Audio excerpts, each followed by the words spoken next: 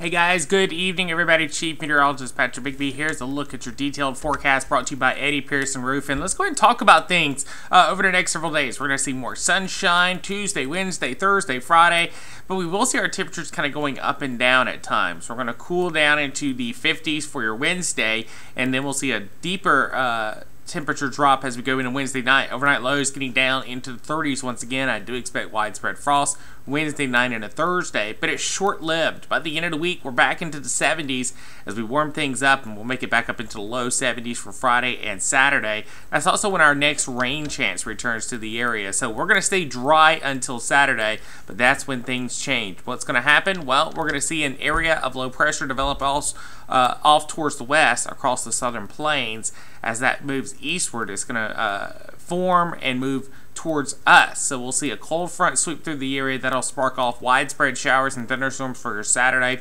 As of right now, we're not anticipating anything bad in our area, but if that changes, we'll let you know. As we go towards Sunday, we may see a few lingering showers during the early morning hours, but the clouds will stick around Sunday afternoon as the bulk of the rain moves off towards the east, and then will dry out into early next week. But there's a look at the temperatures up and down all over the place. We're going to be playing the weather whiplash. Up, down, cold, warm, you name it.